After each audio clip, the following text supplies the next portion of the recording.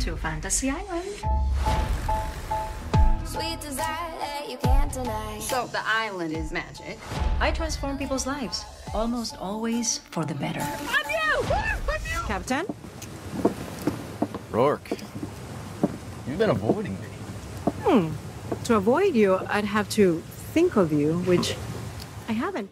It's very nice to meet you, and I'm very excited to talk to you because the series is fantastic. And how did you become part of Fantasy Island?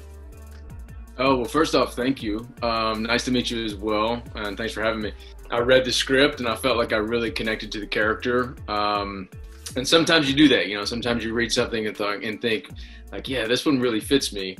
And oftentimes you don't, you know. So yeah, this one really fit me. I did the audition and felt really, really confident about it and comfortable about it. And I actually got a call about an hour later after I sent it to my manager. And they called me and said, hey, you know, we sent it to casting and casting loved it. And, you know, we're going to send you on. So anyways, that happened. And then I got word that I didn't book it. And then another 2 months went by, or a month and a half went by. And then I got word that I did book it. I met with the producers and then I did book it. So it was about a 2-month process there of like, hey, they love it. Hey, you're not right. Hey, they want to see you again. And then, you know, hey, you got the role. So that's how it came to be. And how did you develop Javier? Because there is a lot, I feel like there is stuff about him we don't know. Yeah. And I like that mysterious element, but I'm guessing that's hard when you create a character. I mean, do you know that part? Do you know the mysterious part? Or you just have to play with the fact that we don't know something about him? Yeah, there's some stuff that even I, you know, don't know about him yet, just because it hasn't been fleshed out from the writer's perspective. But this writer is writing plenty about him, you know what I mean? So, yeah, I've definitely tried to develop something, you know, that mysterious element about him. We kind of find out, you know, what's been harboring some pain in his past and how he's coming to terms with that. So yeah, there was a lot of that element to it that had to do with it, and then kind of why he's on the island. What's he doing? He was running from his past, and the island kind of provided him a place of refuge. And so yeah, so there's more of that to flesh out, and hopefully we get a season 2 to find out more. But yeah, there's definitely some mysterious elements about him. Why he's there? You know, what exactly he's running from? All that kind of stuff. Doesn't that apply to everybody who goes to the island, that they are trying to escape something? Yeah, definitely. And it's been said throughout the series that, you know, the island kind of chooses its guests. So it's the same way with Javier. You know, he was chosen to be there, and then, like I said, we kind of are starting to find out, you know, what his past is dealing with and what's becoming of his new life here on the island. Morning. Came with pastries. Well, what happened to you? What is? Nothing. Uh-huh. And you being here, there's nothing to, right? Well, after the Day of the Dead, I wanted to spend time with the living. I want to take you out. On a date. Kiss you goodnight. Or good morning. Or both.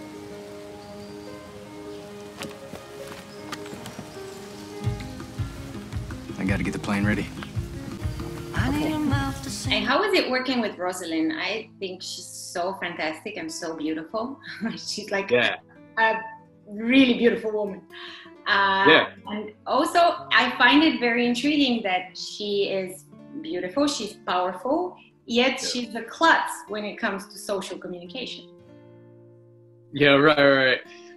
Yeah, first off, Rosalind, you hit the nail on the head. I mean, she's very beautiful, very talented. In fact, when the first day on set, we meet at the dock and we kind of have this, you know, a little bit of banter back and forth. And, you know, it's, and I hadn't met her before. I'd seen her at the table read over Zoom, but that was it. So, yeah, that was a little, you know, my heart was beating a little fast, you know, I was like, okay, what's she going to be like, you know? And, but I went right up to her and you know, introduced myself and we started talking, and her and I right away, you know, hit it off, and we kind of started laughing and talking with one another. And she's very as beautiful and as talented as a woman as she is, she's also very down to earth. So kind of made me, made the cast, made the crew, everyone feel kind of at ease. So she's really easy to work with and fun. Everything in the universe is explainable. My fantasy is to experience something I can't explain through science. Always, when I'm watching a new episode, I always think, if I go to that island, what would my fantasy be? So what would your fantasy be if you go to an island like that, where you can do anything? You know, I think my fantasies change, because actually the more I see the episodes played out and I was reading the scripts, I thought, ooh, that would be kind of cool. You know, that would be kind of cool. The idea of switching bodies, I thought was very interesting. That's from episode 2. Yeah. The idea of being invisible, I think, would be a super cool fantasy. I think that was episode 3 or 4.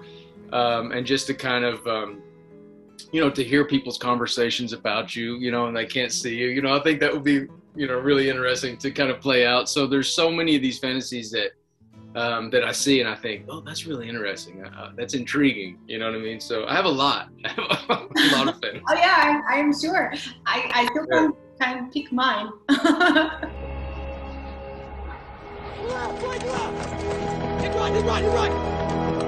We're taking you to the Bureau. You're safe. You don't have to be afraid anymore. Are you from California originally? ¿Hablas español? Muy poquito español. I'm learning right now. I was in an interview and I guaranteed the interviewer that I would know Spanish if we came back for a second season. So it's, you know, it's incumbent upon me to make sure I stay true to my word. Yeah, I'm not from California originally. I'm from Texas originally. But California, I've lived in California now 4 different times over the last decade. So California has always just spoken to me. I love this place. I love the weather, and I love to be out in the mountains and at the beach. That's, you know, this is home to me. And I've always thrived one way or another in California. So it's a beautiful place. Entonces, la próxima vez hacemos la entrevista en español. Next time, yes, definitely so. You remember us coming to your house and asking you about that Marine? Yeah. Sorry, what was that? Yeah. Well, that's kind of why we want to talk rugs with you, Roy. Yeah, so my father is Mexican and my mother was Caucasian. So, but I didn't, you know, my dad and my mother split when I was very young, so I wasn't around my father to teach me Spanish. And when I would go visit him, my mother would always tell my father, she'd say, hey, teach him Spanish when he's with you. And me being this, you know, stubborn little kid that I was, I don't want to learn Spanish, you know, so I never learned it. And then, and I've tried several times throughout my adult life to kind of go into it and learn it, but it never stuck. But being on the island for 3 months, and I asked the crew, I said, speak to me in Spanish as much as you can. And everyone spoke to me in Spanish. So I was kind of picking up little words here and there.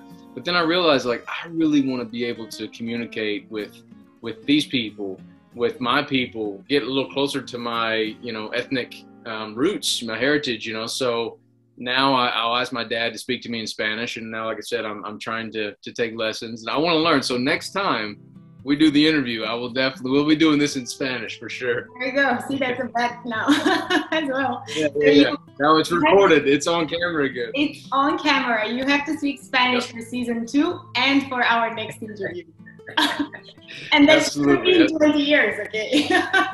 Yeah, right. Yeah, so my goal is to be conversational by Christmas. You're on.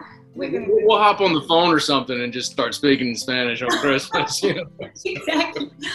And why actor? How did you come to the conclusion you wanted to do this? When I was a little kid, I loved movies. And I love to watch the behind the scenes of movies. And I love to see how things are created, the storytelling, all this kind of stuff. I was just very intrigued by that as a young man.